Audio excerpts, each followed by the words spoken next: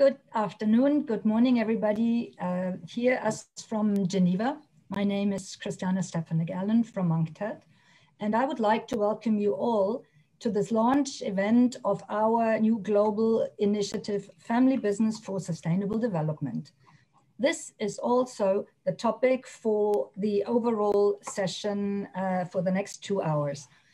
Allow me first to outline to you what you will be expecting in these 2 hours and read you through. You have the program on the website and now the latest. We're delighted to have with us 2 eminent keynote speakers who will open the event and help frame the global context for then the subsequent discussion on family business and sustainable development. We will then hear from the very people who have to shape the future of their enterprises and our common future, namely the family businesses themselves, the CEOs, and also the experts. And then I hope you will be staying with us for the official presentation and launch of our joint UNCTAD and FBN initiative, Family Business for Sustainable Development. The event will be streamed and recorded on Facebook Live, and we will also put the recording up for those who haven't had a chance to be with us today.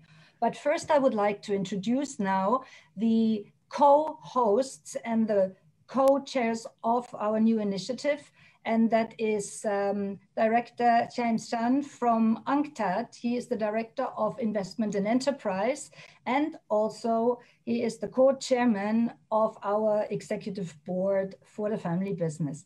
James, good morning, good afternoon. Over to you, please.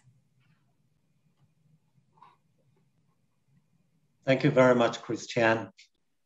Professor Sachs, Professor Cortes, and the members of the Advisory Council, Mr. Forbes, the President of Family Business Network International, and Alfonso, my fellow co-chair, distinguished panelists, and the participants.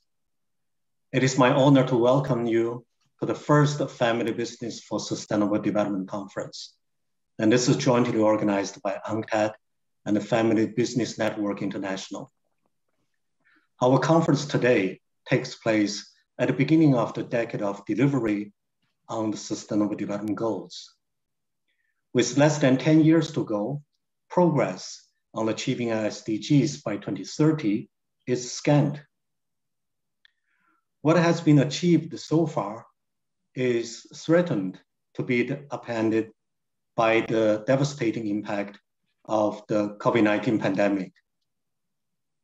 Dealing with this crisis and building forward better for inclusive and sustainable recovery require engaging the full spectrum of investment development stakeholders. Each and every link in the investment chain needs to work towards bridging the financing gap for the goals. This includes policymakers, investment treaty negotiators, investment promotion agencies, development banks, stock exchanges, investment funds owners and managers, as well as multinational enterprises, SMEs, and family business as we have today. This across-the-board engagement with all the key players of the entire sustainable investment chain is the core of our vision. It is the rationale for our World Investment Forum and our engagement with you, the family business community. Upstream engagement, for example, includes our UN Sustainable Stock Exchange Initiative, bringing together over 100 partner exchanges worldwide with its 55,000 listed companies with a collective market capitalization exceeding $90 trillion. Similarly, we engaged with institutional investors, global asset owners, including sovereign wealth and pension funds, forging a kind of how sustainable finance and the long-term institutional investment could be leveraged to contribute to a more sustainable and inclusive economy. Yet, the capital markets and the sustainability impact funds do not automatically connect with non-listed family businesses, and it's a huge global force for good. This leaves a large systemic gap between the upstream and the downstream of the investment chain for sustainable development. Therefore, our daunting task to effectively bringing on board the family business community, which already contributed to over 70% of the global economy. It is this rationale that led us in 2019 to formalize UNCTAD and FBN joint endeavor by establishing the overall framework for the global initiative, the family business for sustainable development. Alfonso, we have come a long way since our first brainstorming on the initiative in Barcelona in May 2019, and signing the framework agreement in Geneva in December 2019. I firmly believe that the global sustainability and business prosperity, family prosperity are the two sides of the same coin. I'm looking forward to introducing our global initiative at the second segment of this conference. Thank you. Back to you, Christian. Thank you, James, for this overview.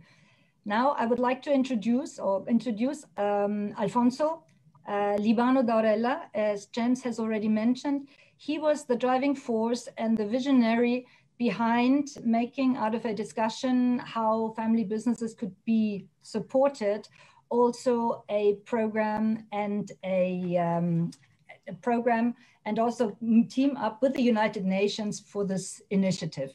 Alfonso is the vice chairman of COBEGA Spain, and he's also the co-chairman of the executive board of our new initiative. Alfonso, over to you.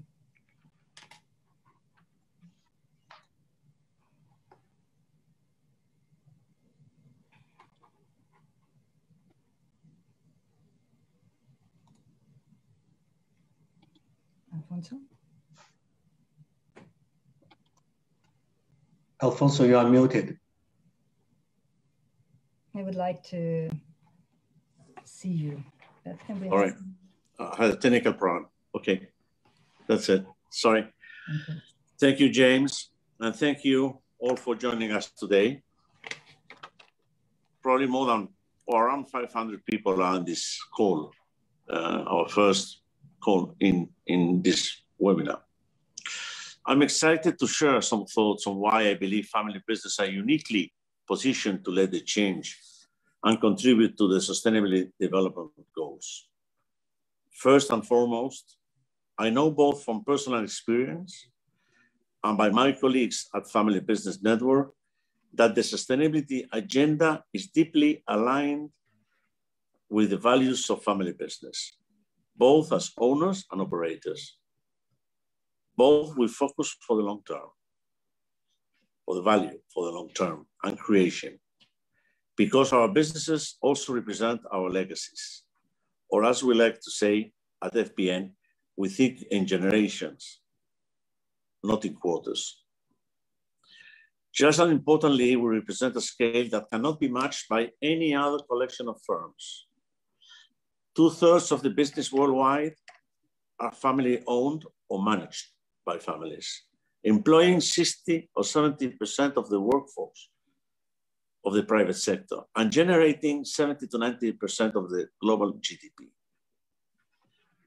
Of course, these statistics also mean that family businesses have an even greater responsibility to do business in the right way, work for the good. Through our efforts in quality job creation, fair contracts, and ethical investments, family businesses have continually earned the social license to operate and made a profound and positive influence in society across generations.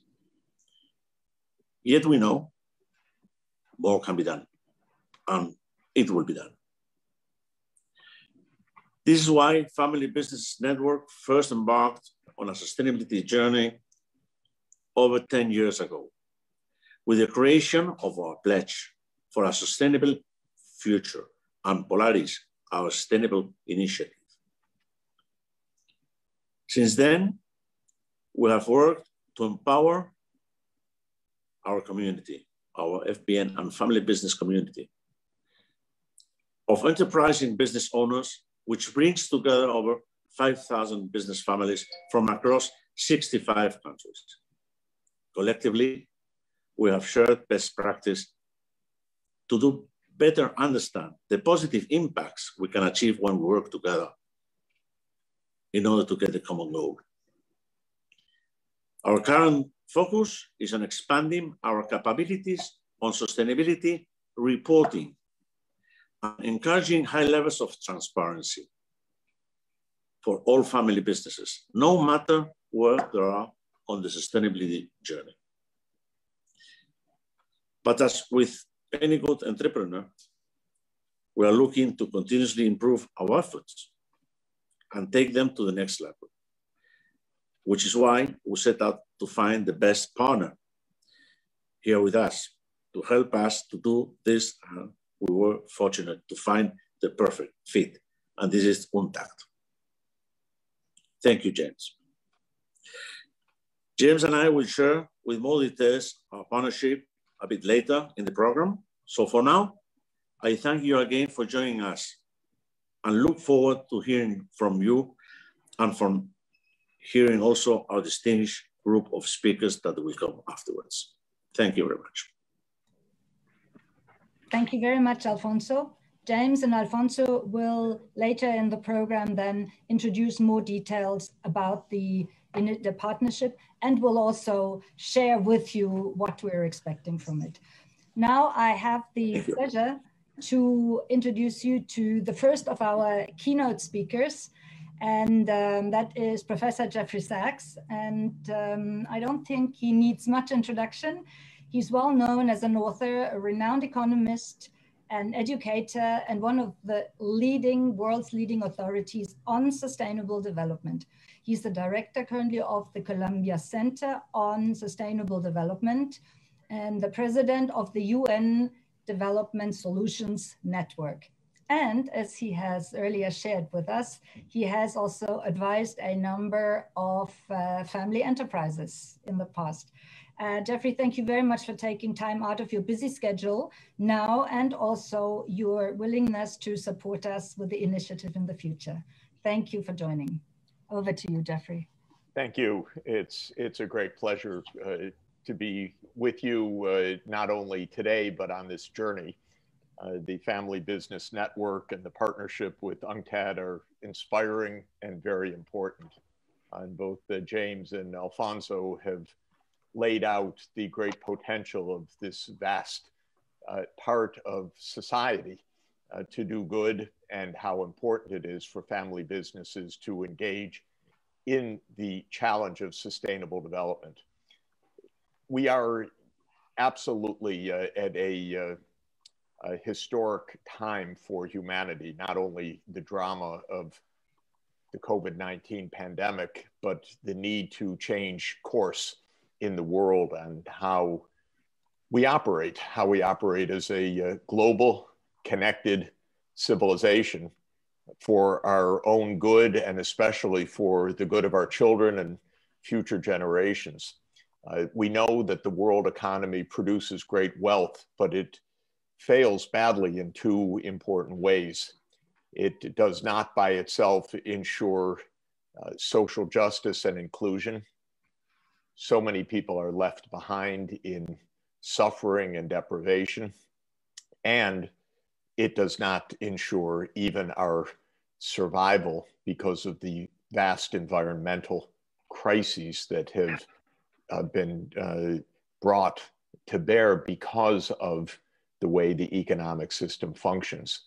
COVID-19 is, of course, a reflection of that, a disruption of nature, a new emerging disease that has jumped from an animal population of horseshoe bats to humans with devastating consequence. But we have, in addition to these zoonotic events, these emerging diseases, three other massive environmental crises that we're all painfully aware of: human-induced climate change, the destruction of biodiversity, and the mega pollution that kills millions. Even though we don't see it so dramatically, recent reports have shown that air pollution claims that perhaps 1 out of every 5 premature deaths in the world. Massive disease and suffering and mortality. So we're trying to change course. And this is a crucial year for that because we have important global diplomacy. We have the COP26, which is the climate summit in Glasgow in November. We have a World Food System Summit to try to help make our global agricultural and food system sustainable. And how many family businesses are engaged in that all over the world? A huge number of important family businesses. We have the so-called COP16, 16th meeting of the parties to the Convention on Biological Diversity. I'm sorry, COP15, excuse me, which will be hosted by China. And all of this is an attempt to change course. At the same time, business everywhere is realizing we have to change course. And James already explained how many deep initiatives are underway, whether it's in the stock markets, whether it is the Business Roundtable and the WEF and others redefining the very nature and purpose of the corporation, whether it is environmental, sustainable and governance investing, ESG investing, whether it is the way that huge money managers like BlackRock are calling on businesses everywhere to change course, because these environmental and social crises are fast becoming overwhelming and even irreversible if we don't get them under control.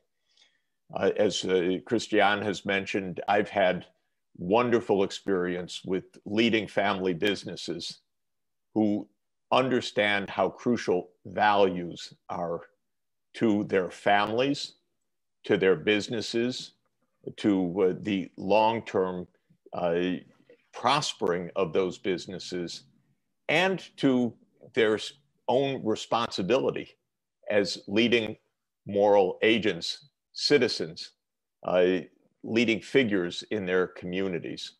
So I'm absolutely thrilled to be part of this important partnership of UNCTAD and the Family Business Network, and the call to family businesses all over the world, the millions of family businesses, to say that this is a time for leadership of family businesses in the communities, with government, in the marketplace, to help us create that new framework of global sustainable development. We have to do it, but there's also something very ennobling and enriching in being part of the effort. And I'm so thankful to leading family businesses for rising to this occasion. Christian, thank you so much for letting me share a few brief remarks this morning, and especially to all my colleagues for letting me be part of this exciting journey, which is starting today and which is going to produce phenomenal results in the future. Thank you. Thank you very much, Jeffrey, for your statement today, and also for the continued support and your enthusiasm for family business. You've given the perfect lead over, as you said, what is needed now. It's time for leaders. And I think we couldn't have anybody better as our second keynote speaker, and that is Dame Polly Curtis, who's joined. She's the founder director of the University of Cambridge Institute for Sustainability Leadership. She's joining us from Cambridge, and the Institute over the last 30 years has become the Center of Excellence for Sustainability Leadership, and in particular also for family businesses. And I understand that there are already generations of next generation family business students have come through your institute. So I'm sure a lot will recognize the language that you have in common. Thanks. Over to you, Polly. Thank you. Thank you, Christian, and thanks, Jeff, for that brilliantly clear and rather sobering overview of the challenges we face, but also for reminding us that there are some key moments over the next few years, in fact, over the next year, where we can come together to do something about it. And the reality is that many of those system challenges and shocks that you've spoken about are going to dog us for the whole of the rest of this century. But we can't do what we have so often done in the past, and that is leave it to the next generation to worry about. As you've said, the time for us to act is right now. In fact, as David Attenborough said recently, what each one of us does in the next few years will determine our future in the next few thousand years. It will define our legacy to all future generations. And I find this notion hugely inspiring, and I'm particularly excited by this partnership between UNCTAD and the Family Business Network, because it taps into the intergenerational power of families and family wealth as a means of delivering the SDGs and addressing some of the existential risks that we face. I actually think that the sustainability movement, and I include myself here, has over the years become brilliantly good at selling the problem. That's gathering the data and reminding us of the devastating impacts that humans have had on the natural world. And for all the benefits that economic growth has brought, reminding us of the fact that for millions of people around the world, life is pretty close to unbearable. But it doesn't have to be like that. We have to focus more on the solutions. We're not simply victims of the future, trapped in an unchangeable system.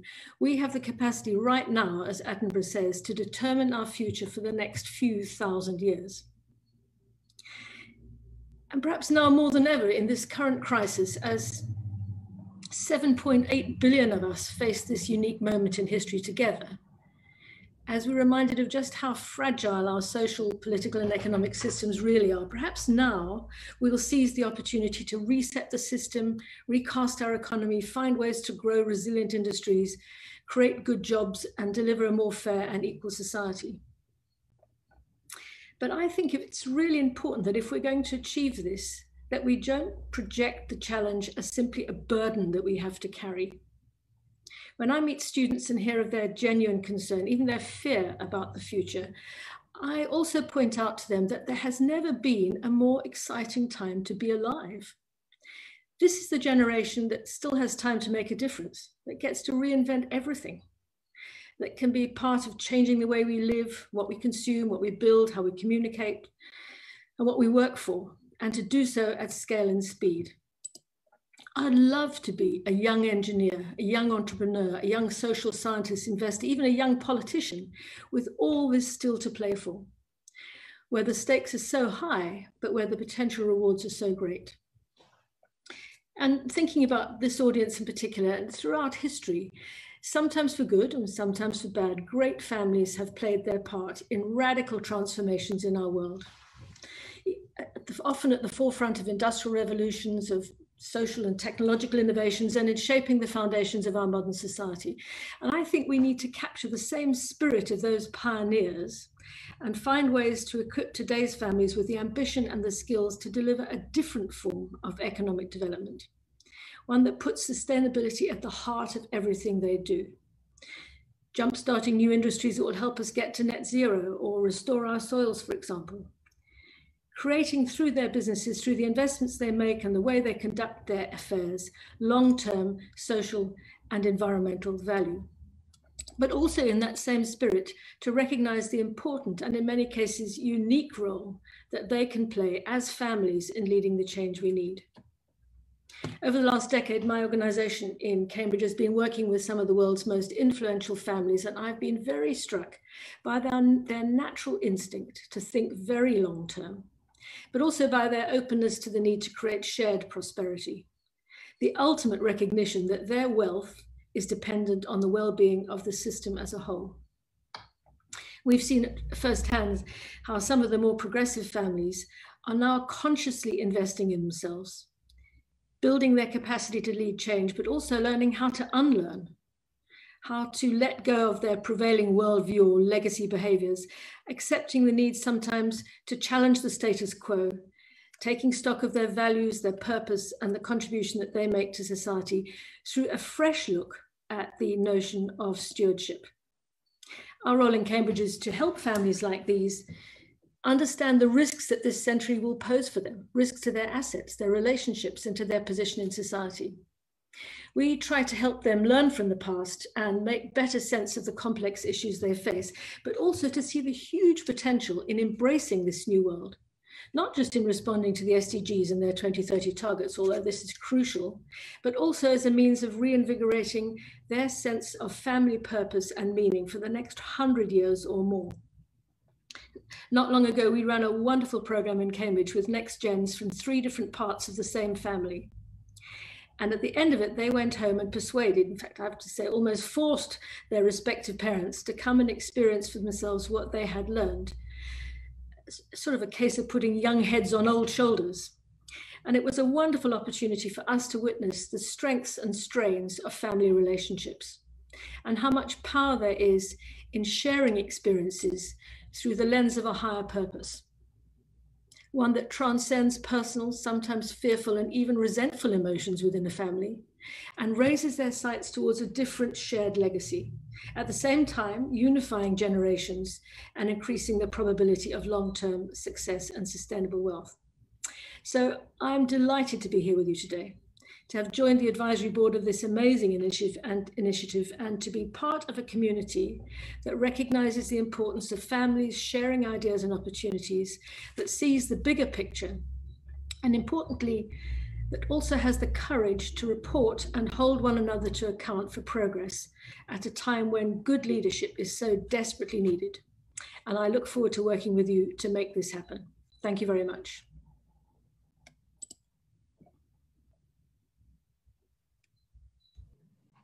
Thank you very much, Polly. I think you all found very interesting the 2 keynote addresses that have painted the big picture of what is facing us all in the world, and all in particular the family business community. And there's doom and gloom, but I also think there is hope. We'll work together, and you have the leadership role in our program. So I think a lot of family businesses will also be calling on you in the future. What I would like to hand over now is to a moderated panel discussion where we will hear from the very people who now have to take what we've heard today and introduce that and transform this into the future of their businesses. And for that purpose, I would like to give the floor to our moderator, Alexis Duroy-Dubliqui. He's the CEO of Family Business Network, and he will be working you through the panel members and the future discussion. Thank you very much. Thank you very much, Christiane, and thank you, Jeffrey and Polly, for these inspiring keynote addresses. It's a pleasure to be here today for the launch of this groundbreaking initiatives, and I'm honored to introduce our 4 panelists today. First, Barbara Cooks, well known to many of you, a former executive at Philips and Siemens. Today, a reference on sustainability and corporate governance, sitting on the boards of many business families, Henkel Grosvenor, also as vice chair of Firmenich. We have also 2 leading figures of our community, André Hoffmann, vice chair of Roche, a passionate advocate of sustainability, a dedicated FBN member, and also someone who is helping us to learn on how to unlearn. He's created with his wife, Rosalie, a few years ago, the Hoffman Global Institute for Business and Society, in partnership with UNCTAD, and really helping the new generations of business owners and business managers to rethink how they want to do business. The next panelist is our chairman at FBN, Farhad Forbes, co-chair of his family business group, a leading Indian steam engineering and energy conservation company. And Farhad has been really continuously pushing us to bring forward sustainability as a core mission of FBN. And last but not least, Nicolas Fleury, from ISO, Deputy Secretary General of ISO. For more than 3 decades, he's been really helping ISO to come forward and bring not only indicators, but management tools to help businesses better manage their activities. As we've heard from Jeffrey and Polly, we are at a tipping point. We all know that the enormity of changes accelerated by COVID have left us with no choice but to track progress and report transparently. And as Alfonso told us, family business matter. They represent 2/3 of companies, 70% of GDP. And for decades, for generations, they have felt and they have done the right thing. They've done it privately.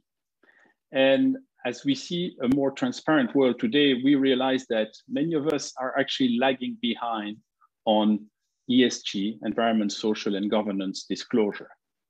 And that's why with the launch of this initiative, we want to see how we can turn this challenge into an opportunity, into a competitive advantage, and in a way bring the moral case of our values together with the business case. So I'm going to ask Barbara first to help us see how we can achieve that, and then invite each of the panelists to share their views on that, and then we'll embark on a conversation. And I can suggest to all of you participants, if you want to start asking questions on the Q&A tool.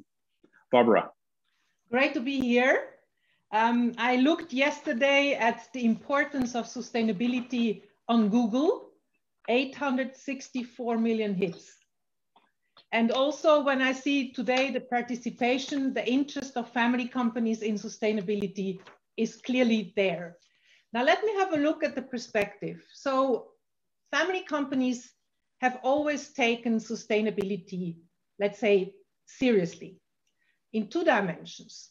They always looked, or most of them looked, not just at the short term, like maybe sometimes publicly quoted companies, but they have always considered the long term. And in German, you have this great expression, enkelfest, resilient for the next generation. What a nice word. So this dimension has always been. And in addition, I would say most family companies, even more than publicly quoted companies, have always looked at the so-called 3 Ps, people, planet, and profit. So it's nothing really new, but we have heard the situation now is accelerating. Publicly quoted companies are moving big times. Investors are pushing. So what is there for family businesses? And I will just come up. It's not easy, based on my experience in public companies, but also in private companies. But let me just shortly give you a 5-step approach what to do. So first one is really to look at the business opportunity in your company. And I've never seen a company, I've never seen an industry where sustainability doesn't create a business opportunity. So look at market attractiveness, look at competitive position, look at all the green things that are coming up, and there will be a green spot. I'll take the example from Philips, not the family company, but a very simple example. There we said it's green lighting, it's LED. That's the green sweet spot for the company. So when you go back, have a look at your portfolio, have a look at the market and say, where is this green sweet spot for in your company? The second point obviously is then to integrate that in your strategy. So not create a separate program, but then really to say, how do I integrate that in my overall strategy? The third one is to have a structure. Now, family companies are not always big, and anyhow, big companies and big structures are not always very helpful. My experience there is create a network structure. Don't have new people, but existing people, and basically integrate them in this, and especially use your young talents. Because young talents, I see it from my students at university, they're even more interested in sustainability and they have new ideas. They think out of the box. So that's on structure. The fourth point is measure it, because we all know what gets measured gets done. Very few KPIs, especially non-financial KPIs. And my recommendation there is few, less is more. And also try to align it with KPIs that exist from publicly quoted companies, because then you can start to benchmark, which is always a nice thing.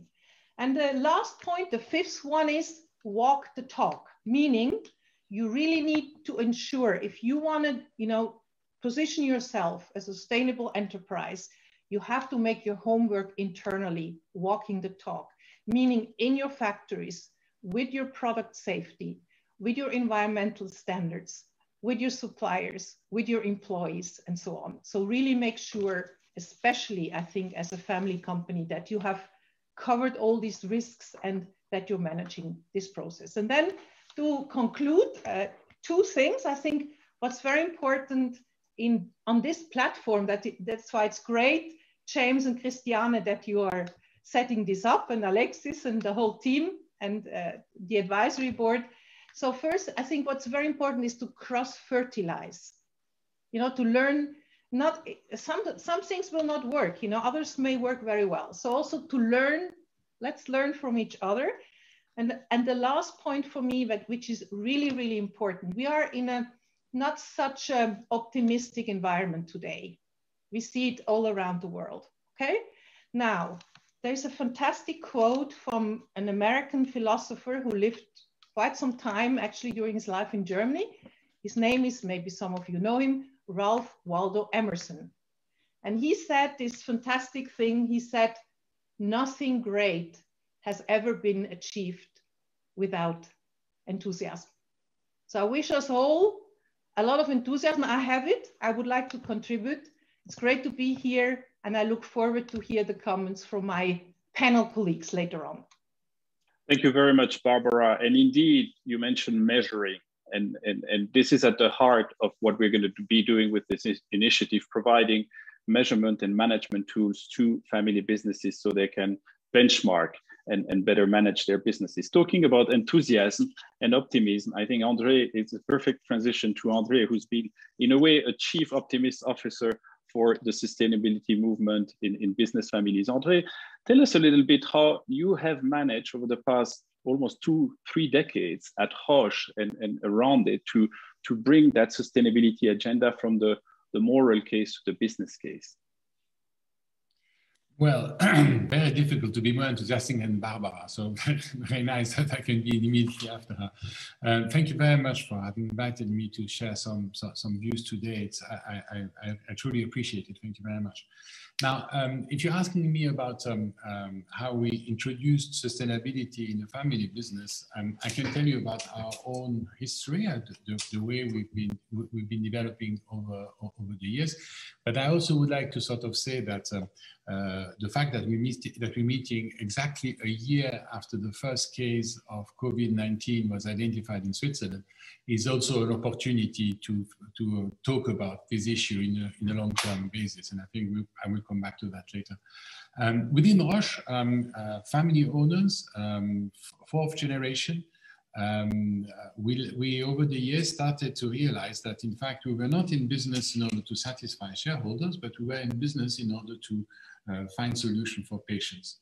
So early on, the family realized that the long-term future of the organization went for the fulfillment of our purpose, and our purpose, we defined it 20 years ago, is doing today what the patient needs tomorrow. We're in the business of health. Health is a complex business, and it has in particular very long development cycles. So we need time, and in order to have time, you need stability. Long-term ownership, and it's not only family ownership, which is long-term, some other ones are long-term as well, but in that particular case, the family ownership has provided stability, which has allowed us to come forward with new therapeutic solutions to unmet medical needs. And that, I think, is something that characterizes what we are doing. But if I come back to the pandemic, which has really sort of challenged quite a number of the things we are doing on a daily basis, I think the thing it's made absolutely clear in evidence is that our current system is not really fit for purpose. In particular, it's not resilient enough to survive exogenous shocks. We've been trying to focus for a long time into creating a long-term culture, and something as small as a virus, which is not even a form of life, has succeeded in destroying a good part of our social systems. And I think that should be very much a wake-up call and should allow us all, not only in family businesses, but also in business at large, to refocus our activity. In fact, there is urgency. If we don't find a way of continuing to create value for the benefit of all, we are in danger of losing our right to exist. And if you are talking about family businesses who think in an intergenerational way, you want to make sure that the next generation still has something to manage or still has something to influence. If I want the children of my children to still have the same amount of influence on the company that I have now, then we are going to have to reinvent a way of doing business which is inclusive and which is using natural resources in the best possible manner. So I have no doubt we will be able to come back to the issue a little bit later, but for me, the important and the sort of generational problem we're having, and Paulie Curtis has written extensively about this, is this notion that we do have quite simply an accounting problem. We run our businesses on the wrong metric. We focus on the short-term profit maximization, which is just not appropriate. Life is not just about money flows. Life is not just about GDP. Life is about all sorts of different factors, and in particular about the four major capitals: the social capital, the human capital, the natural capital, and the constructed capital, which is the result of the three first ones. We had last week the publication of the Dasgupta review in Cambridge, which has demonstrated the impact of businesses on natural resources, and in particular on biodiversity. We are currently over-consuming the planet at a rate which is not sustainable. And so if you want to think long-term, we are going to have to act long-term. And family businesses, and I welcome very much this initiative for sustainable development, because family businesses have this notion of trying to think much more long-term than others. It's something that's been done instinctively. We have not perhaps reported very cleverly about it in the past, but now it's time to come up, demonstrate the benefit of thinking long-term, and in particular, changing practice of other businesses who are thinking much more short-term. So I have this vision, and maybe I'll finish on this, I have this vision of family businesses and family business management as being some sort of Trojan horse, which we can enter into the wall of the city and hope that the city will pick up that way of doing business and change its practice in the long term. I could add to that the image of a virus being injected into the body, but that's a bit too close to the bone, so I'm not going to go there. Thank you very much. Thank you, André. Thank you for that image and insisting about the next generations being a part of it. We will hear later on from Sumitra Aswani, who's one of the leading members of our next generation community, about why she's so committed to that agenda. And thank you, André, for reminding all of us that we have an accounting problem, and we will come back to that with Nicolas Fleury later on. But moving on to Farhad now. Farhad, who embodies really more the other part, the silent part of family business, having done the right thing for many generations. And now as a community, we're being sort of faced and have to equip ourselves to be fit for purpose and ready for becoming more open and transparent. Farhad, in your own family, your business, and your country, India, the largest democracy on earth today, how have you experienced that transformation from seeing it as a challenge to an opportunity? Sure. Thank you, Alexi.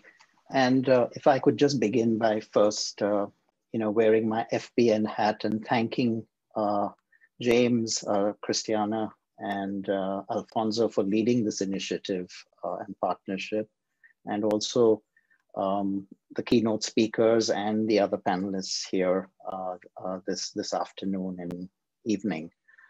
Alexi, to answer some part of your question, I'd like to just start by just saying a few words about our business. We are a family business. We're third generation. We're about 75 years old. We are privately held, not listed. So we are, the other part of what you started by mentioning. Our business is actually energy conservation and process automation and control for industrial plants. And some of these plants are polluting plants. And what we try and do is actually to minimize that and to help them improve. Our purpose, we're also, like most family businesses, we believe we have a sense of purpose, and our purpose actually is energizing businesses and communities worldwide. Our products and services help customers save energy, to improve their process quality and throughput, and to help them run a clean and safe factory.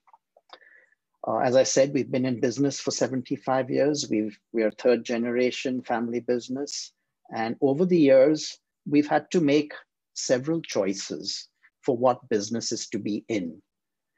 Businesses that were aligned to our purpose and which would not compromise our values, which are essentially family spirit, integrity, excellence, and good citizenship. And sometimes this has come at the cost of growth, where we've consciously turned down opportunities that could contribute revenues and profits in the short term, and you have to make a choice on some of these things.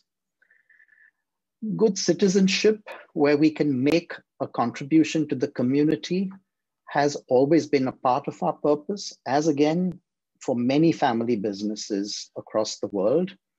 And rather than just practicing philanthropy, which obviously we do, but we also believe that it's important to involve ourselves in causes that make a difference to the lives of people in the communities in which we operate.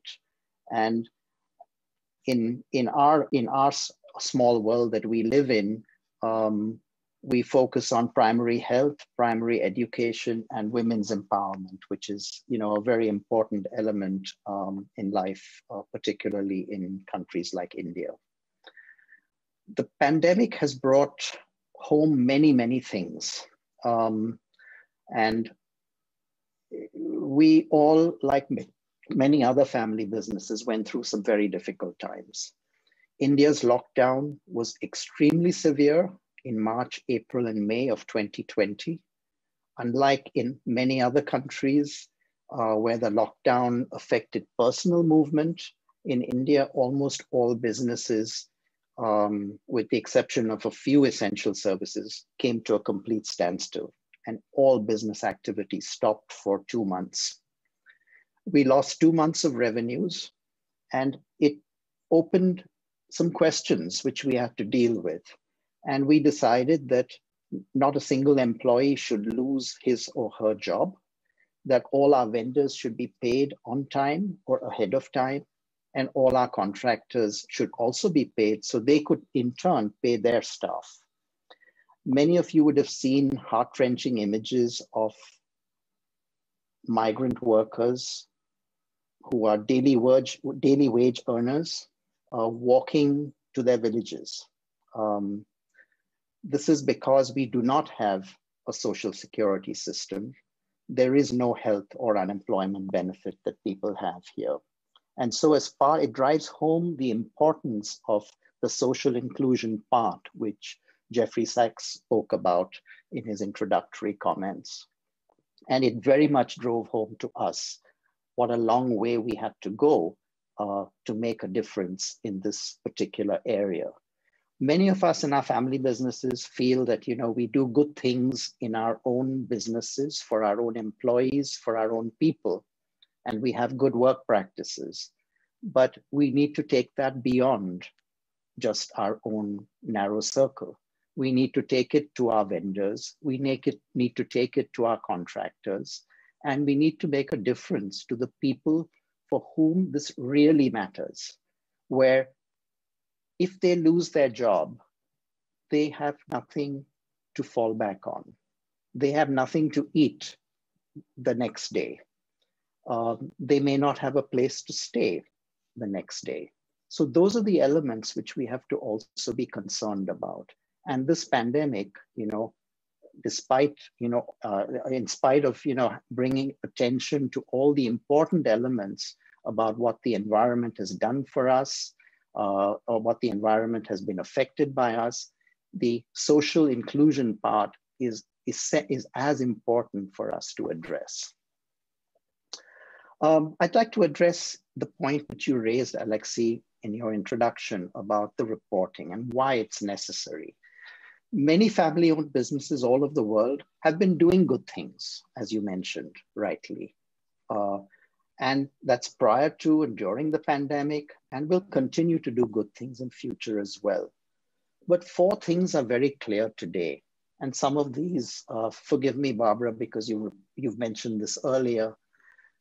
Number 1, we all need to create a more sustainable world. It's very clear that we need to create this more sustainable world, and we all have a part to play in it.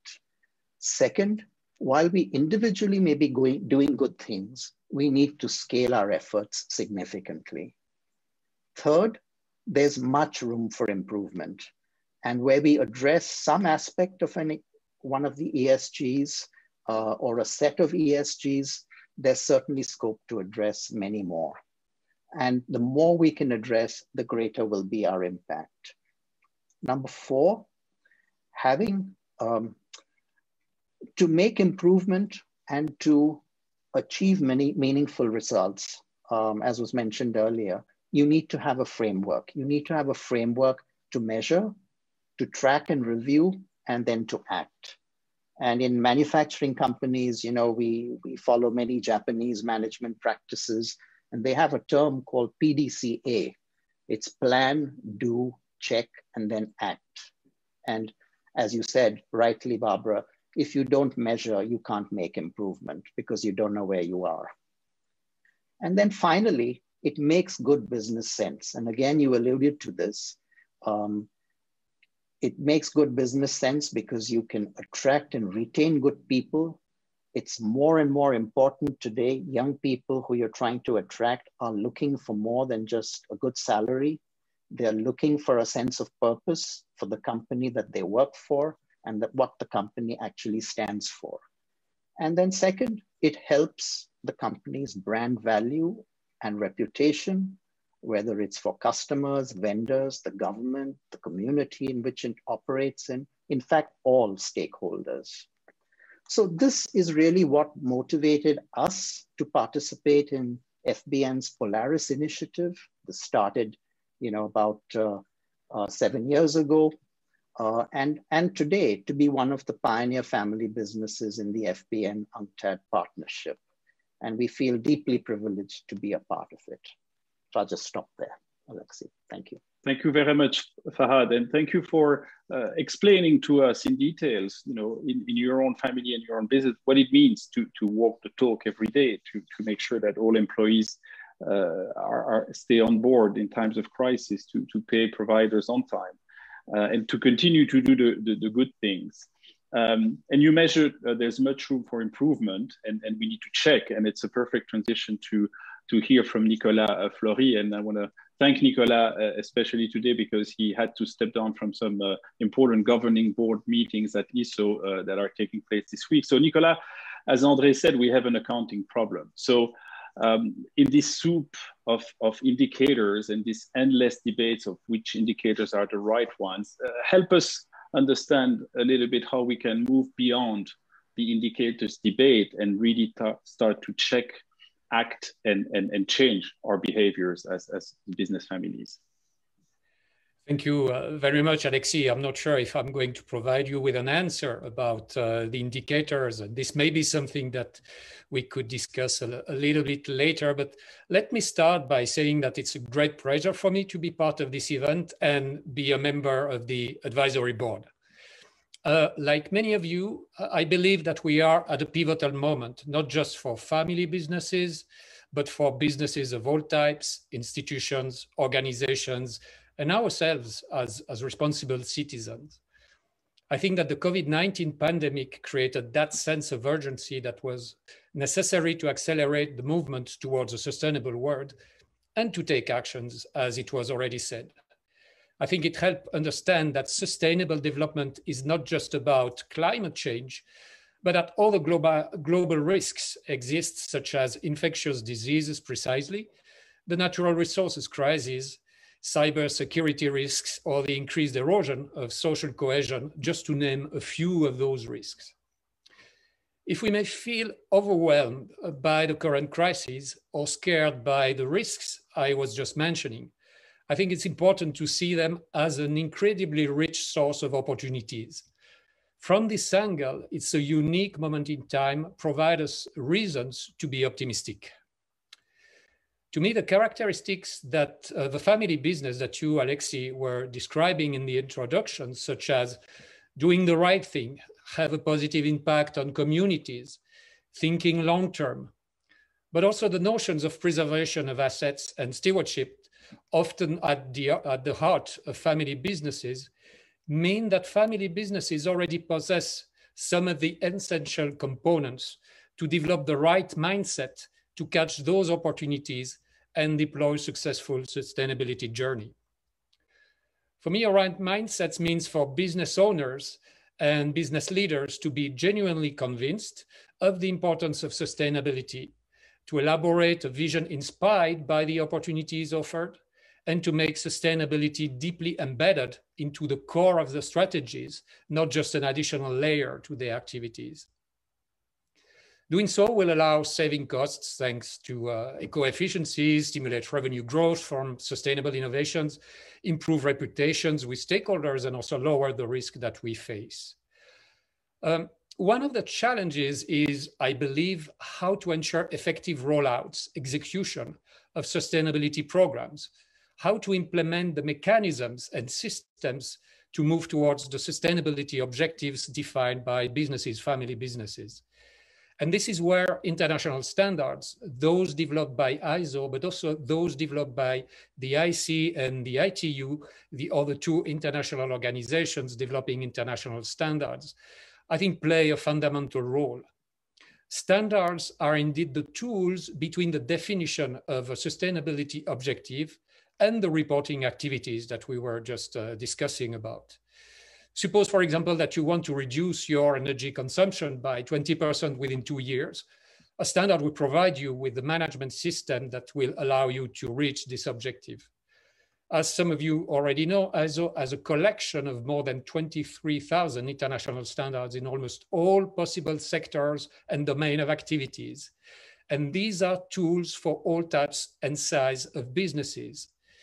The fact that these standards have been developed in a neutral environment through a multi-stakeholder approach, that they represent a strong global consensus among these stakeholders and are recognized globally, can help family businesses demonstrate to their own stakeholders their performance and the value that they create through their activities and processes. I just would like to mention a few of these standards. ISO 9001, probably our most famous standards, which allows businesses improve their operational performance, and which is based on the PDCA cycle that Farhad was just talking about. ISO 14001, allowing to improve an organization environmental performance. ISO 26000 on social responsibility. ISO 50001, which allows businesses improve their energy efficiency.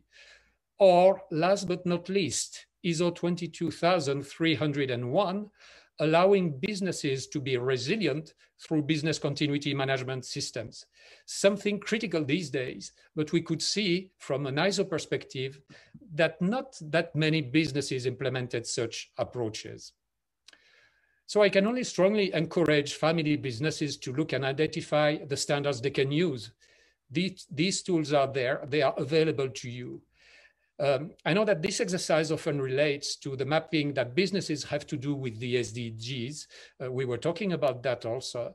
Here, from my experience, it is important to focus on a selected number of SDGs or ESG criteria, those where businesses can really have a material impact and not try to cover all possible goals and criteria. To ease that exercise, we have developed in ISO a tool mapping standards with the SDGs, and which is available on the ISO website. And this can be some of the steps that family businesses can take in their sustainability journey. Thank you very much, Nicolas. And we really look forward to working with you and ISO to bring that capacity of better manage and better work on the way we measure and we manage. We're now going to move to an exchange, and there's some very interesting and relevant questions that are coming to us. One of them is around several of them actually are on the theme of investors and owners. And as we were saying, I think André was pointing out to that, is how do we as a community also influence the rest of the business world, the capital markets, the financial investors. And you know, as we see in our community, many families are reinventing their legacy businesses, and they move from being just a legacy business, an industrial, a service business, to a family office or a series of investments. Now, how do we sort of continue to keep our values, measure them, and then, you know, take them beyond our own community to the rest of the financial investor world, some of them being leaders in that aspect, some of them imposing new regulations and rules. You know, when you go to a bank for a loan today, you need to answer on many ESG disclosures. And how do we sort of do that as we move beyond one sector, one industry businesses to a multiple set of activities, and the link between the legacy business and the community and the family widens? Maybe, I don't know who wants to start on this. Well, I'd be very happy to take it. I mean, I think that we need to sort of look at two different levels here. We need to look at business as a force for good, business as part of the solution to the problem that business has created. The short-term profit maximization based not on ISO rules, but on perhaps on GAAP rules, has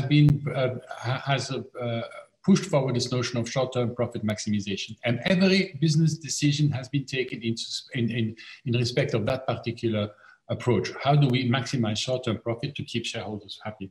And I think that has shown as being a dangerous system. We were talking before about the Sustainability Development Goal. The SDG goals were developed to counteract that particular nefarious effect of business. So why do family business play a role in this? Because they do think in this longer term horizon. I know we always come back to the same metric, but the fact that you have to leave something for the next generation to manage has to do with the fact that you create long-term indicator. And the idea that only financial results matter is not fit for purpose. I mean, it worked well for the Millennium Goals, which allowed us to raise a lot of people out of poverty, but at a huge cost to social, environmental, and human systems. And I think it's very important that going forward, we measure the impact of businesses on these systems, on these capitals as well. The social capital, the human capital, the natural capital. And this is a huge opportunity. Managing impact in a sensible manner to create long-term value without overexploiting natural resources and social systems is the key to the future. If we do that properly, business is the solution to the overconsumption of natural resources. So I'm looking forward to being able to see more and more of this indicator being published and pushed forward to be able to harness the impact that business are doing in a positive way, the business are having, in a positive way on the state of the world. Thank you, André. And that's why we at FBN are very happy to partner with UNCTAD, because we know that UNCTAD, with its ecosystem, with ISAR, with the International Standard and Accounting Reporting Body, is also very influential in the countries. And we know that sooner rather than later, we will all face those local regulations inspired by the work that UNCTAD does. And not only publicly listed companies, but also private companies will have to start to report proactively on those indicators.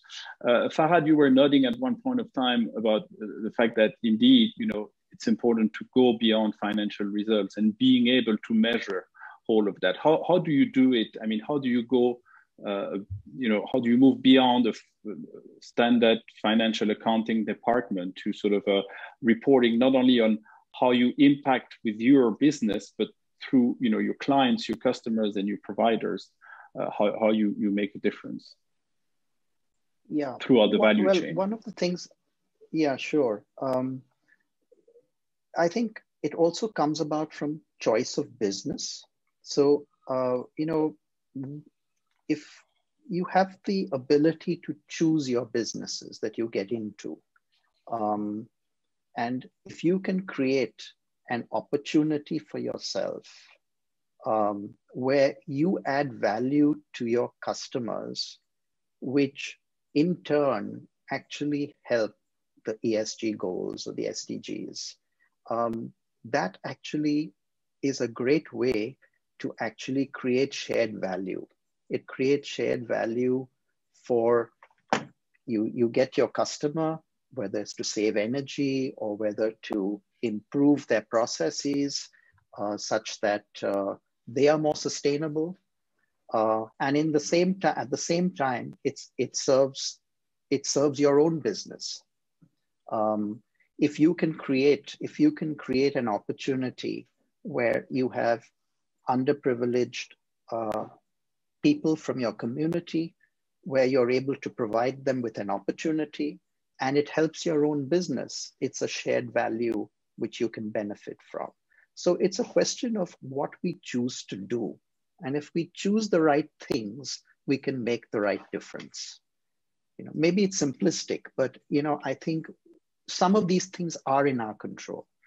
And there's a question here about how do you balance costs with sustainability. And I think it's through choice, it's through individual choice, doing the things which make a difference and perhaps doing less of the things which don't.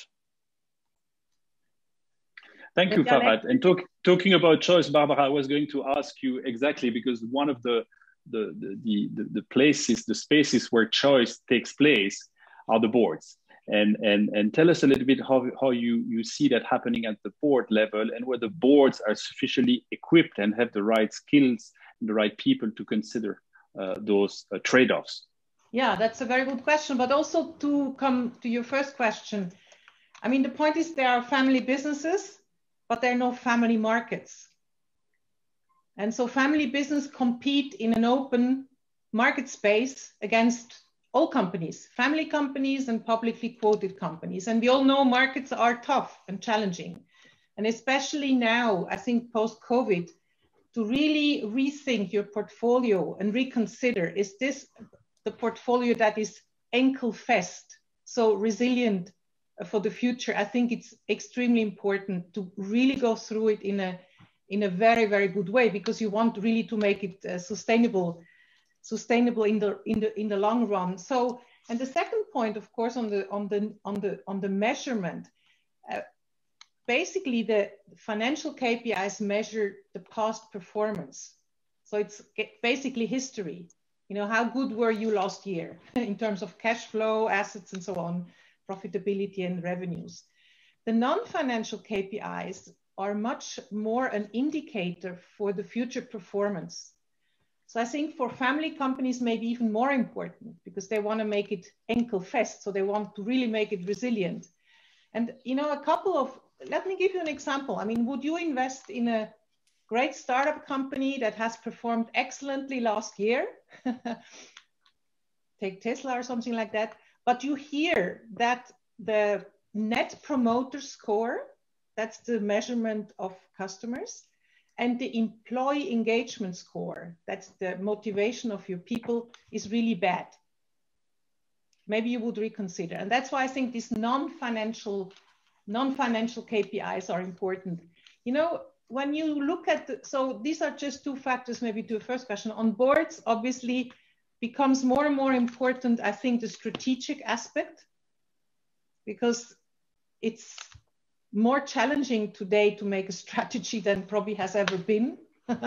and these are, we heard it before, I think from Polly, you know, these are really long-term choices. And so these are really very challenging tasks, can be learned, you know, with an MBA, or when you work like I did for McKinsey or other companies, there are processes that you can really learn that. And then of course in applying it, but also the topic of sustainability. And I think here clearly I think more could be done in boards. And I think what you're doing, this platform is also great. And I think on the advisory board, we need to think how we can, maybe find a way to convey sort of the wisdom of sustainability to the board members of the family companies.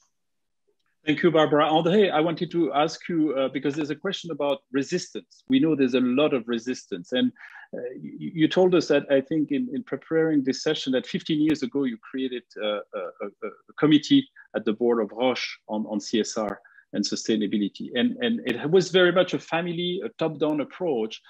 How have you managed to sort of work with the resistance across the company and the group and really convince, just beyond the fact that you had decided to do it, but convince people to embark on this journey and join you beyond measuring financial results?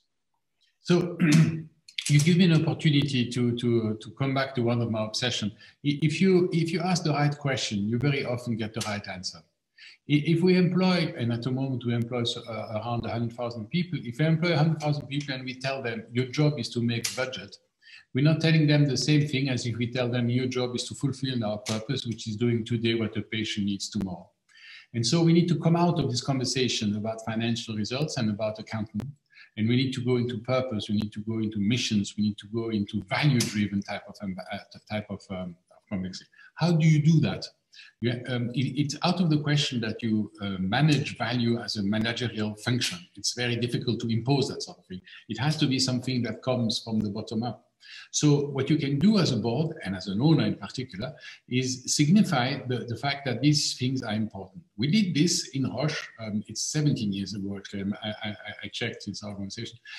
We started a committee on sustainability and corporate governance. And we just asked the organization, please do tell us what sort of impact we are having on the society in which we are. Not only in terms of finance, we have hundreds of accountants doing a very good job at giving us precisely minute by minute what it is we're doing, but we don't really know how we impact the communities in which we are active and how we fulfill our mission. So give us some indication of what's happening. And suddenly a lot of the employees started expressing themselves through this medium and came to us with ideas how we could improve our energy efficiency, how we could promote more women, how we could do something about including minorities into the way we do businesses. It became a sort of general task shared by all. And then over the last 17 years, the journey has transited to today, the realization that it is impossible to manage a company like ours today without taking into account the impact we are having. And so it's no longer something that we have to push down because we would not have been able to do it anyway. It's more the opposite. In fact, some of the employees challenge us quite regularly about how can we go further? How can we make sure that we really impose new things? For instance, if you look at CO2 emissions, we've been very good at managing scope 1, scope 2, but scope 3 is still completely out of reach. So how are we going to be able to do something for humanity? How are we going to be able to regenerate natural systems and do something about CO2 emissions, even in scope 3, while continuing what we said before? I mean, the company has to continue to serve its purpose. We cannot become an NGO, we are a company, and we need to do all this profitably while fulfilling our mission of helping the patient. So there's a whole succession and cascade of virtuous conclusions that come from using these metrics. And Barbara, I don't agree it is non-financial metrics. It all contributes to the result at the end. Managing to the best possible way of the whole of the three capitals we defined before is in the long term a beneficial thing for the company. And if we can make that obvious, then we make a big step forward. Thank you, André. Interesting to see that it's part of a cultural shift that you had to bring to the company. And one way to do it, instead of answering checklists or metrics, is continuing to ask the questions. On those elements of environment, social, and governance practice. How are we doing on these?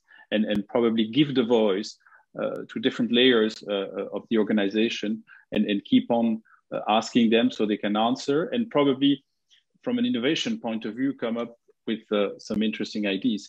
Back to Nicolas, as we talk about and we deep dive into this metrics issue, there are questions around how do we measure values? How do we measure culture?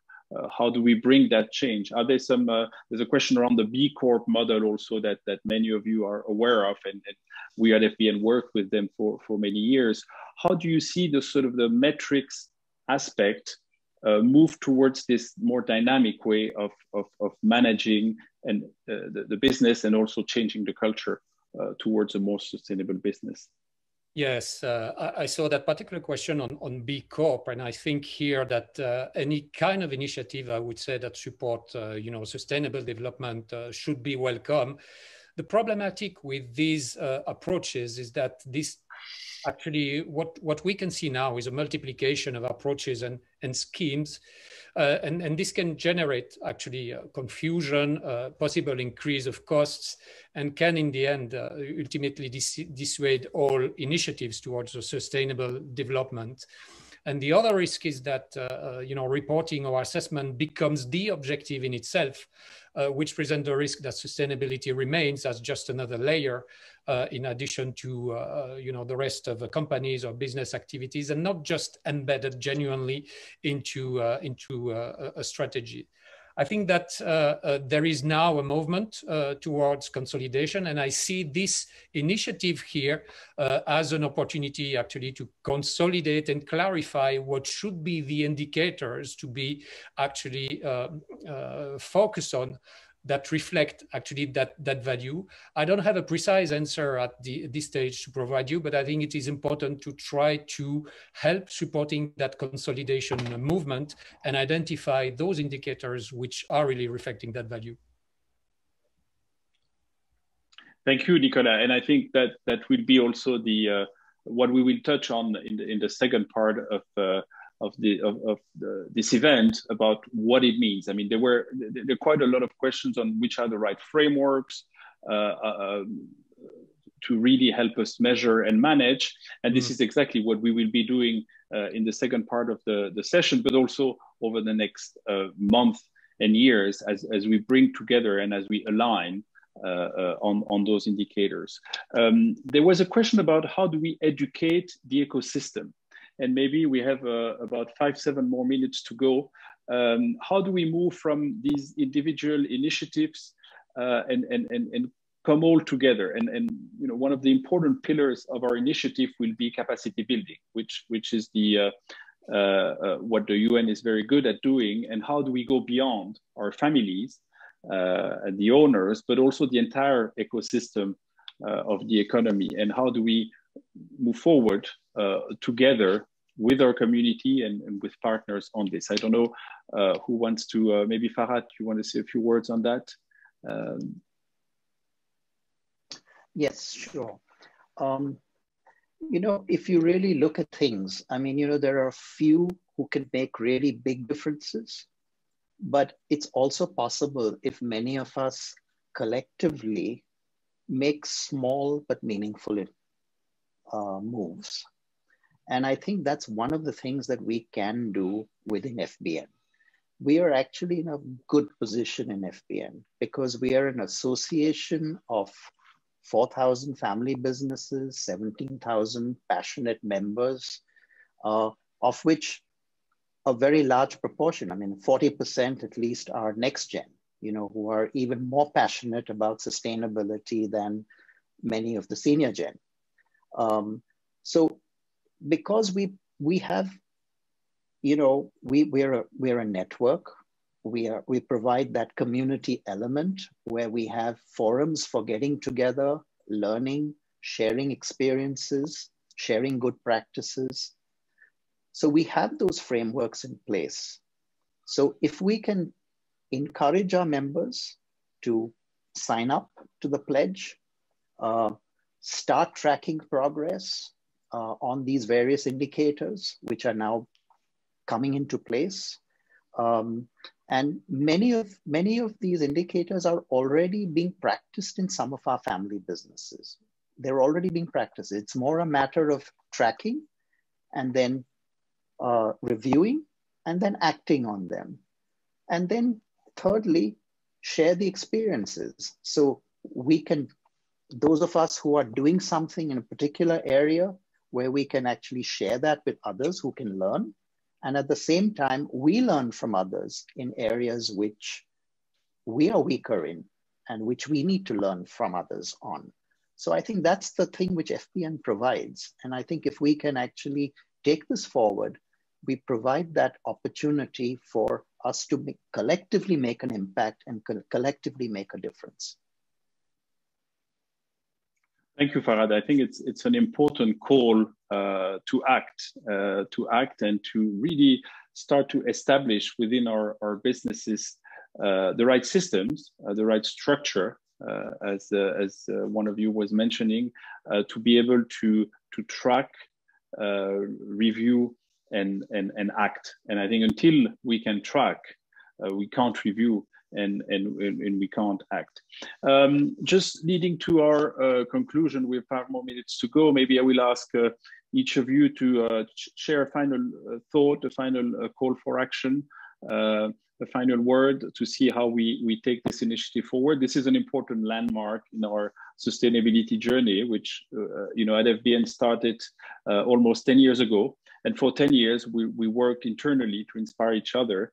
And just 2 years ago, as we were celebrating our 30th anniversary and reviewed our mission, we added this new pillar, which is to raise the importance awareness of family business in society. And that's why we embark on this journey of coming out of the closet, becoming more transparent. And instead of sort of being concerned about what's happening on social media and how the next gen behave there, more helping our senior members to be able to tell their stories more publicly and really help us move forward. So maybe I'll start with you, Barbara, if you just have a few final remarks to share with us. Yeah, great cross-fertilization, I think, in the panel. And thanks, Alexis, for your great moderation. Well, when I look at it, when I take the energy level we have, when I take the knowledge and experience that is shared, and also with all the participants today, and lastly, the family values, which are deep and which have a sustainability element, I think most of them, or if not all of them. And we take all that and let's go. And as you said, Farhad, step by step. So I very much look forward to stay in touch and look at the great progress we all will be making, not just in the next years, but also in the next months. Thank you very much. Thank you, Barbara. Nicolas. Yes, I would make a conclusion along these lines. Don't hesitate, go. Small steps are, very important, very precious. It's like, the principle of the PDCA that we were talking about and management systems. We can start with small objectives and then we create that snowball effect. And that snowball effect can be multiplied by the number of entities and businesses going into the same direction. So don't wait, let's go, let's act. It's the moment right now. Thank you, Nicolas. Great to have you on board. André. Well, I so agree with the latest statement. We have to do something now. Now, I would like to say something to family business owners. When we are family business owners, if we are successful, and I assume that we all are, we get wealthy. Wealthy gets into the way of an awful lot of communication. It introduces a lot of layers, which makes things very complicated. And so a lot of wealthy family businesses decide to become a big charity giver. I would like to say that for me, the best contribution you can make to humanity is not to spend the money you've made, but is to make the money reasonably. Make sure that you manage your businesses in the dimensions we've described very effectively today, according to the guidelines that we are going to set up time and time again and set out again, because that's the best possible impact you can have on humanity at large. I will give you an example. My father was one of the founding members of WWF International, the World Wide Fund for Nature. The World Wide Fund for Nature has 6 million members. Every year, 120 million patients take drugs developed by Roche. Not all of them are manufactured by Roche because most of the patent has expired, but 120 million people are being treated with our drugs. We don't save them all, but we save an awful lot. And so the influence the family has been having on humanity is magnified by a proper enterprise managed according to sustainable ways. And this is not only a question of the products we do, but also our footprint on the systems around us.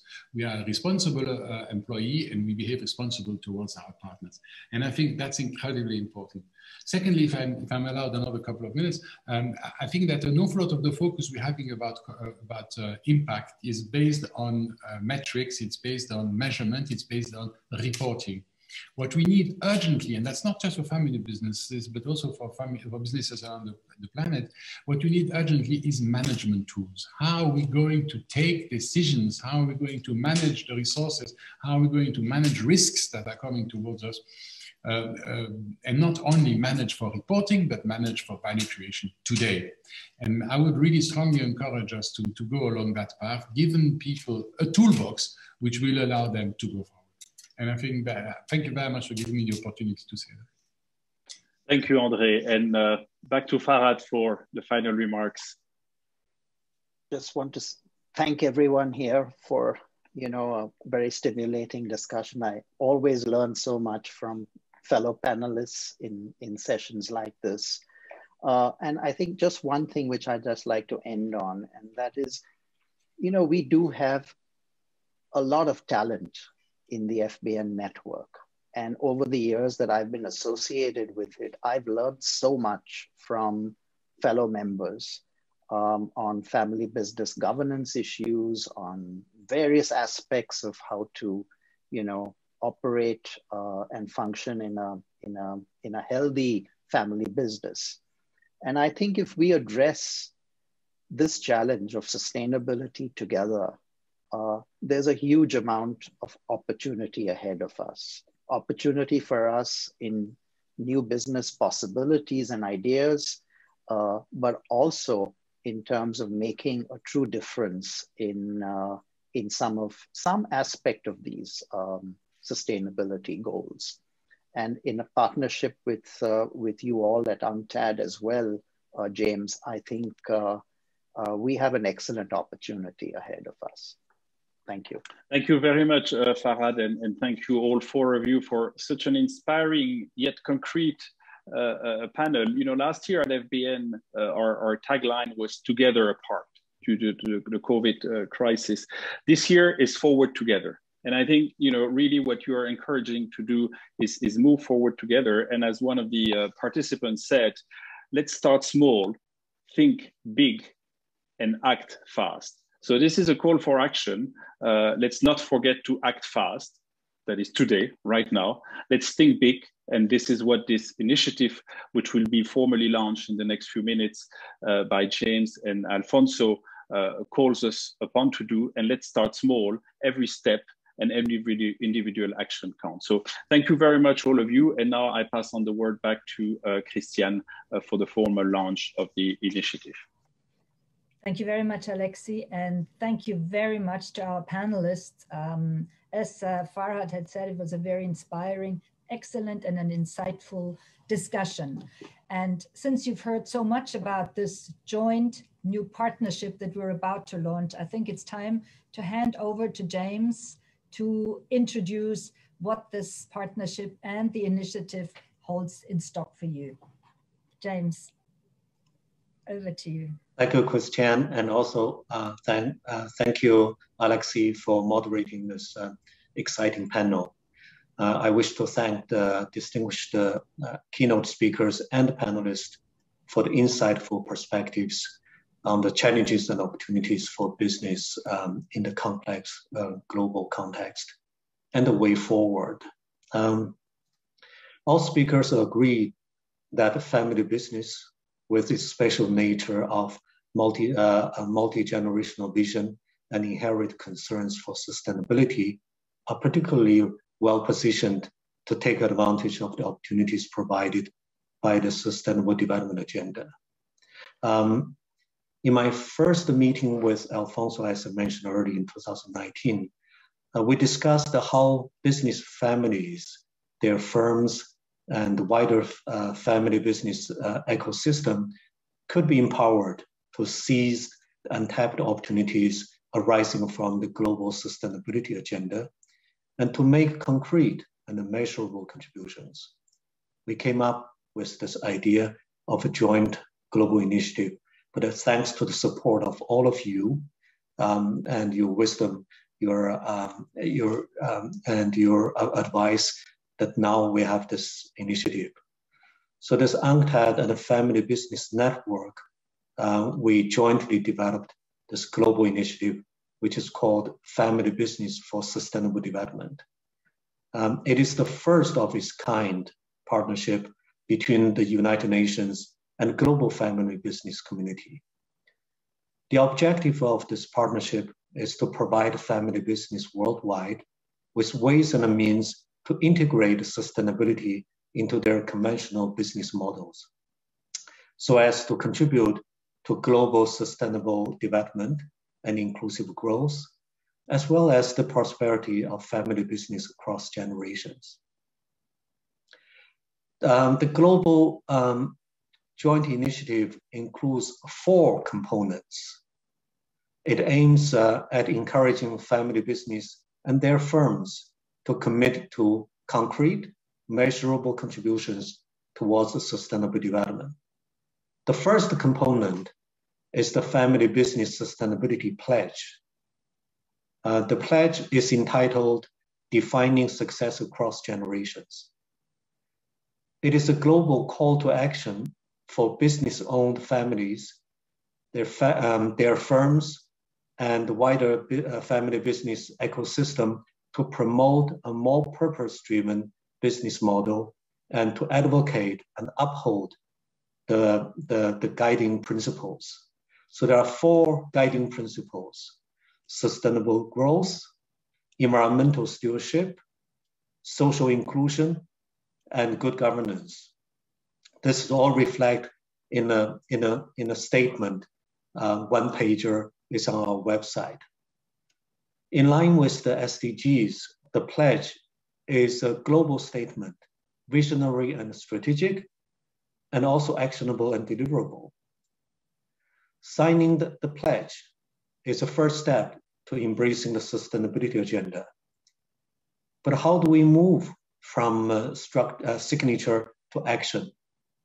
The pledge is supported by a reporting framework that encourages family firms to assess their sustainability performance, to track the progress, and to showcase their contributions. I think the panelists have already elaborated on that, and even to advise further how we can do that.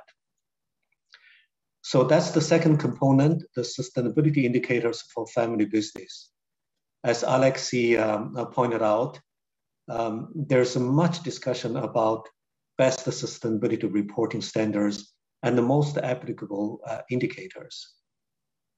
While publicly listed firms and the sustainability champions are reporting on several frameworks, the majority of the business enterprise, the majority of the family enterprises worldwide have not even embarked on the sustainability journey yet, particularly in a kind of open, transparent manner. So the starting point for the sustainability indicator for family business builds on UNCTAD guidance on core indicators for entity reporting on contributing towards the implementation of the Sustainable Development Goals. The core indicators were developed through a kind of extensive consultations and consensus building among the key experts in the world and endorsed by the United Nations Intergovernmental Working Group of Experts on International Standards Accounting and Reporting. That body endorsed 33 core indicators outlining the baseline reporting that companies would need to provide to enable governments and other stakeholders to evaluate the contribution of the private sector, and they are universal in nature and have been applied across industries, company size, and the different geographical regions. And importantly, the sustainability indicators for family business also include 9 measurements that recognize the special nature of the family firms and their efforts in contributing to sustainable development. So putting all these indicators together, it is the indicators for family business in particular. Several family firms have already applied the indicators, and their reports will be published soon by the United Nations in a series of case studies. Here, I would like to recognize our first reporting champions, and we call it pioneers. That is the Forbes Marshall from India. That's represented by Fahar here, and he already elaborated his case. The best practice. The second is the Royal Van Vergie WIF, and this from the Netherlands. And the third is the Sun Textile from Turkey. It's represented here by the founder Guzeli Ulutuki, and she's going to present the case to showcase her reporting experience. The third component is the global multi-stakeholder platforms. To expand the reach and the voice of family business beyond their own community, our World Investment Forum is the preeminent global gathering of investment development stakeholders. So today's event is organized as part of the World Investment Forum Satellite Conference. And other platforms include World Investment Network, managed by UNCTAD. And in addition, we also have various UN fora that we're in partnership with that can also showcase the family business best practices. Of course, the Family Business Network International represents the largest global network network of business families and firms. So all these will be a combined kind of powerful force as a platform. And we are also fortunate to tap into some of the networks our eminent members of the advisory council and they are associated with. So combined, the network and the global platform will help facilitate the contribution of family business to sustainable development and to showcase their achievement. So we at the United Nations are pleased to share expertise and the best practices derived from our global networks of investment development stakeholders. The fourth component is the capacity building program. To maximize the impact and contribution by family business, a capacity building program will be developed to address the needs of family business and supporting institutions at the different levels. We'll pay particular attention to the capacity building for SMEs and the family business in low-income countries, those members of the family business, and we'll pay special attention to. In conclusion, the mission of our initiative is to empower family business to think in generation and to act in sustainability. We promote a transformation from traditional business model to one for sustainable development. Our operational strategy follows 5 Ps. I would put it in 5 Ps, meaning pledge for commitment, performance indicators for impact, platform for collective action, peer support for capacity building, and a partnership for synergies and global scale. The vision of our initiative is a global movement for sustainable family business.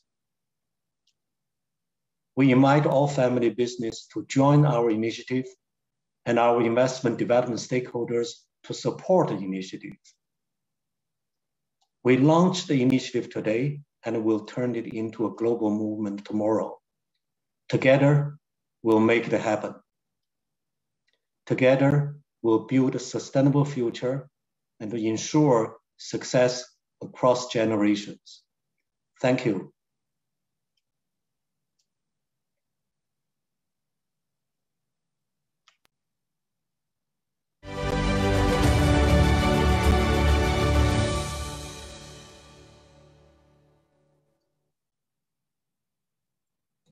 Thank you, James. This is the beginning of a hopefully great partnership, also with the help of many of our panelists who have made this long-term commitment to support us in our future design of the program. But this is not just a partnership on paper. The Family Business for Sustainable Development Initiative is the first global initiative of its kind between the UN and the Family Business Network. And now I would like to introduce to you Sumitra Aswani. She is the Executive Director of Tolaram Foundation in Singapore. She is a representative of the next generation, and she has already started being engaged with the program. She has signed the pledge, and Sumitra, please share with us what it means for you and what you hope to get out of this initiative and this partnership. Over to you, Sumitra. Thank you so much. And thank you very much for the enlightening conversations that have happened this evening so far. As Alexi said, I'm here to represent the next generation voice, and I hope that there are many more in the audience today. Just a brief thing, I'm a fourth generation from a family business called Tolaram, and we are headquartered in Singapore, but we operate in a lot of emerging market settings, in particular in Asia and in Africa. And I serve as the ED of the foundation, but I also very much wear the hat of the next gen in the family business when I speak today. I've been following the work of FBN since about 2010, when the original pledge was individually crafted, and it was actually launched in Singapore that year. And that was around the same time when I was starting to gain interest in our family business and starting to ask questions from my own father about what it meant to be a part of our family business. And, this is around the time when I met people like Caroline, and they started to talk to me about what it meant to be a flourishing business on top of just a family business, and the kind of conversations that other next generations were starting to have with their own families around where this business was going to go, what succession was going to look like, what kind of business we were going to subsequently inherit, and what we were going to have to do with it when we finally did inherit the businesses. So these were very new to me. But it became very clear to me that these conversations were ongoing way before, like in many businesses before ours, and it was not unique to me. And that family businesses in particular were very well placed because of the values that we held, because of the long-term thinking that we all shared, and the way that we were so embedded in our communities to actually pursue this idea of being a flourishing business. This actually led me to do a sustainability master's under the leadership of Dame Polly as well at CISL, and I graduated last year. And my thesis was on family business and sustainability, in particular, looking at intergenerational conversations and what was the gap between the generation above me and mine in terms of how we were perceiving sustainability. So alongside this, of course, I was having real life conversations with my family, with the business leaders, and I realized that there was a huge gap in this theoretical knowledge that I was gaining and what was really happening and where we were at. And my internal assessment was really that we were not ready to have constructive conversations around sustainability in my family business. And many of my peers from the next gen were experiencing something very similar to that. But I was very convinced that there was a lot of potential for a business like ours. We're 70 years old. We have people within the business who are very well intended, very highly skilled. And we work in emerging market settings where there's a lot of opportunity to also be exemplary. So I was quite persistent that we needed to start these conversations in some way, although I will admit that I had a conversation with middle management at one point where I presented the SDGs and I presented all of these ideas to them. And I was met with a room full of silence, and it was very scary for me. But I also realized again that, what I was journeying and what the business was journeying were two separate things. So there was also this side education alongside academic pursuits of what was really happening in our business alongside that. Of course, alongside all of this as well, FBN was evolving in this conversation and this partnership with UNCTAD. And now we've taken the pledge the next step, which is moving from a place of good intention very similar to our business and other family businesses, to really thinking about how to put that into action and then subsequently to measure that, which I think is very, very encouraging. I think as a next gen in particular, what we are really looking for is to be able to have something to show for it. I think a lot of the time, and I saw this in my thesis as well, we are very well intended as next generations, but a lot of the time we don't have the autonomy or the skills to be able to do something. And my hope is that with these indicators, we will have that common language, and with the pledge and the capacity building that James has enlightened us on, that we will have that common language, not only to bridge that conversation between the generation above me and my generation, but also within the FBN community and other family business communities. So I personally signed the pledge because I think it's a really important step to signal this intention to continue to have those conversations, not just within, but around the business. And I think it's really important for us in the next gen circles, as well as all of the other converts who are trying to effect change, to come to that common understanding of even just the definition of sustainability, which I feel is problematic in itself. I think the pledge itself is relatively straightforward. And I would encourage everybody to sign it, at least if it's not a first step or somewhere along the continuum of your journey. I think it's a good way for us to, like I said, have that conversation. And as next gens, don't ever underestimate how powerful your voice is in your father, mother, uncle's ears, because after a few persistent conversations, you will move them. Thank you. Thank you very much, Aswani, for this very inspiring statement, and I hope we have a lot of next generation family members in our audience, and I'm hope we will hear more from you in the future, Sumitra. What you said is the pledge is a first step, and it will outline where family businesses can get involved. But as most panel members have also indicated, unless you measure, you report, you benchmark, and you see where your starting point is and track your progress, it will be very difficult to see where you are going. And we have the family business, the indicators for family business, and we have had a number of pioneers, as James had already pointed out, whom we have issued a certificate of appreciation, who have taken the time and the energy within their firms to go through the indicators and see how applicable they are and what it means for their businesses. And I'm very glad to introduce to you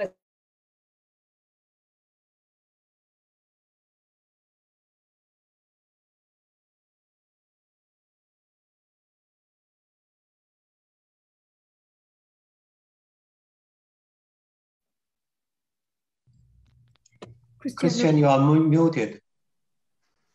I'm very sorry that I didn't even... You need to introduce Gonzali. I'm very sorry. Gonzali, for you, I do it twice. I thought that I'm not hearing it that time. My apologies. I was waiting for the first technical glitch, but it didn't want to be me. So I'm very pleased after Sumitra has said the pledge is the first step. However, unless you begin to track what you are doing, unless you start reporting on it, and that you're able to also compare with other companies and you benchmark your own sustainability performance, you will not really have a roadmap where to go. And I'm very happy to have Gonzali Ünlütürk. She's the co-founder of Sun Textile in Turkey.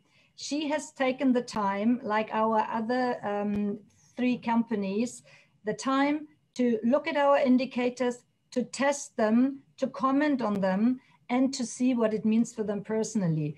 Gonzali is also a pioneer of sustainability in her own country, but she's lent a helping hand for us in shaping this program and is part of our executive board.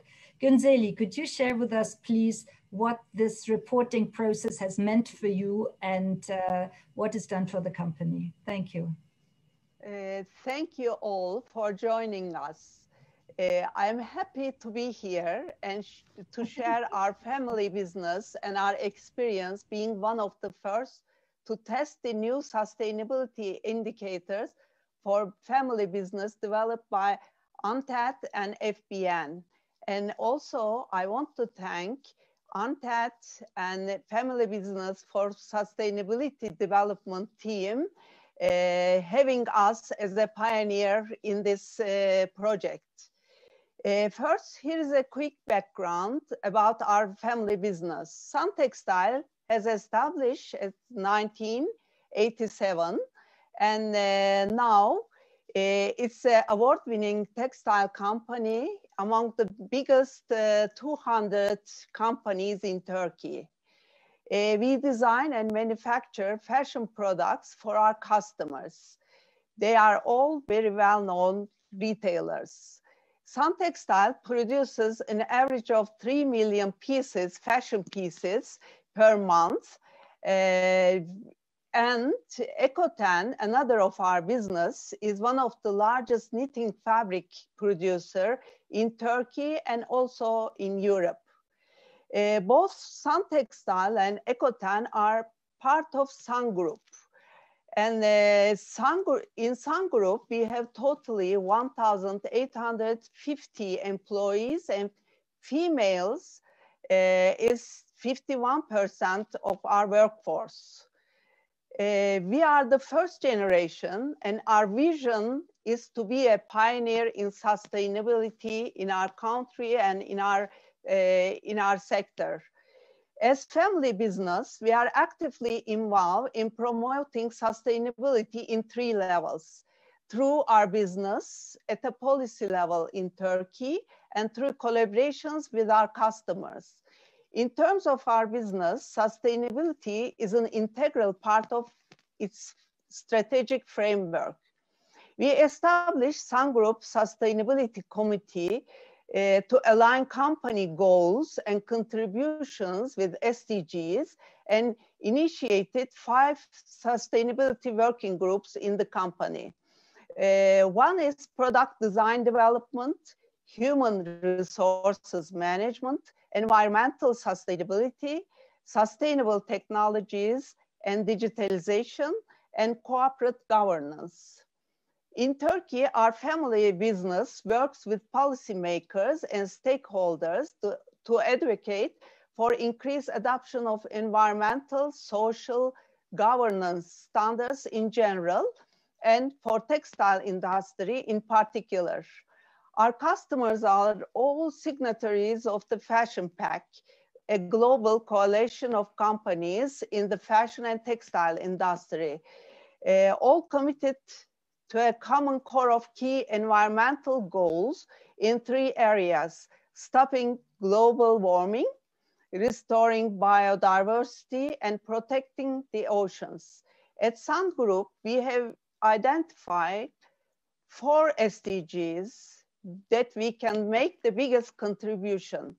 The first one is the SDG 5, gender equality, SDG 8, decent work and economic growth, SDG 9, industry, innovation and infrastructure, and SDG 12, responsible consumption and production. Integrating sustainability into the core business and embedding sustainable development targets across all functions within the company is the key focus of the company. Sun Textile has also a number of community initiatives. These include mostly women empowerment and livelihood programs, and the creation of the Sun Textile Forest in 2018. Also, we use renewable energy in the company. Over the last 7 years, Sun Textile and EcoTan started conducting a number of voluntary audits. We made this decision to improve our governance and increase our level of transparency. On the financial side, our reports are audited by one of the big 4 independent audit companies. More broadly, we work directly with many of our large clients, including Inditex, Tesco, Marks & Spencer, and Henderson Morris, to continuously monitor and audit our activities and processes to ensure compliance with their regulations. In addition to improving transparency and advocating for increased adoption of ESG standards, we also actively engaging our employees, suppliers, and customers on this journey. In our determination to steer the company to low carbon future, we are focused on preparing sustainable collections for major customers. Our goal is to manufacture 100% sustainable collections by 2050.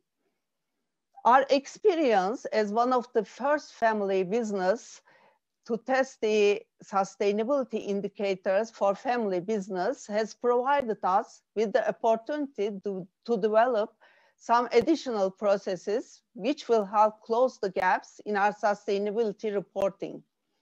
For example, we do not currently collect data on ozone depleting substances and chemicals and recognize this as a potential area for measurement. This process has also helped us to support development of our first external sustainability report, which has been released last month.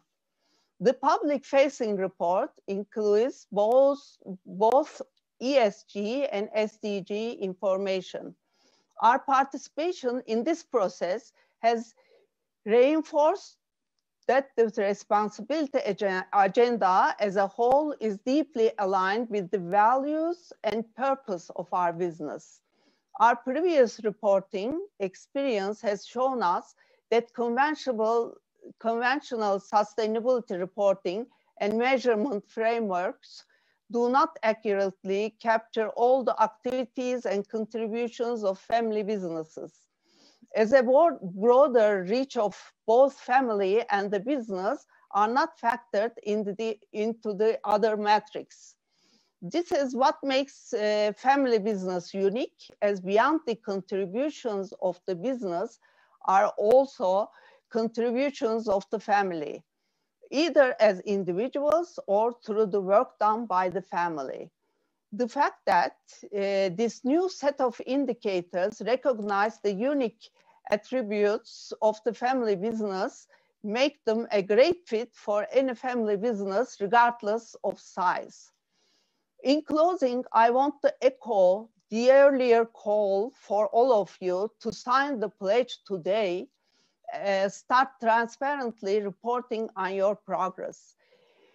Please keep in mind, transparency and reporting is very important for our customers, for our employees, all stakeholders, and the talents whom you want to attract. Let's get ready for our future. Thank you for listening to me. Thank you very much, Gonzali, for your insightful account of how the program is translating into your own company. And now I have the pleasure to leave the final word to our co-chair of the initiative, Alfonso Libano. Alfonso, can you tell us what are your expectations for our initiative and the future partnership? Thank you, Christiane. Thank you, James, Sumitra, Gonzali, panelists, all FBN team attendants. Dear friends, now that you know more about our partnership and why it's critical for every family business to get involved, I'm asking every one of you to take action today. The time has come for family business to step up and accelerate the work we all do to drive positive change in both our business and our communities. As family business owners and operators, we can no longer afford to quietly and humbly go about our business and hope that our actions will speak for themselves. We must proudly communicate our achievements while also being honest about our challenges.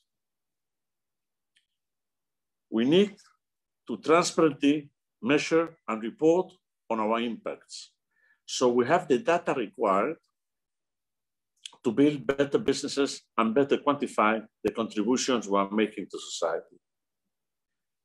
Most importantly, we must show family businesses are leading the way through our firm commitment to sustainability in every aspect of our businesses.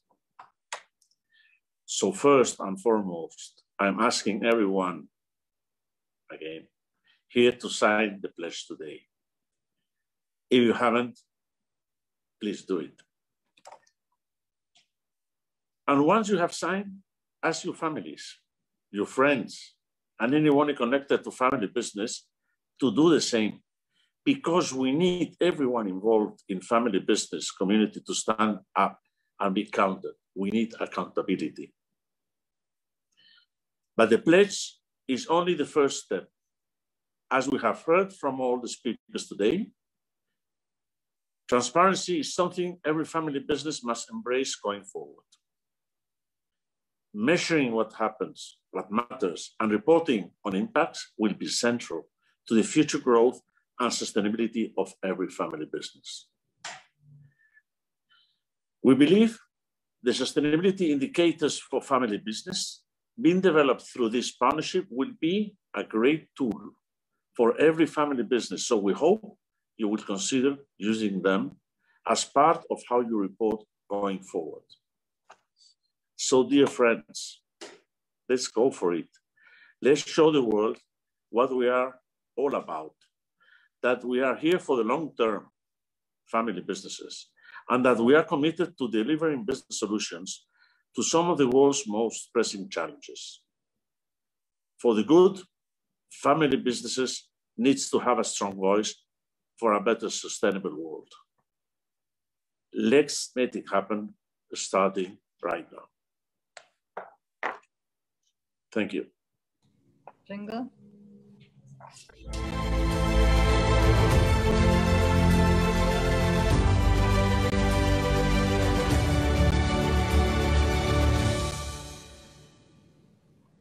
Okay.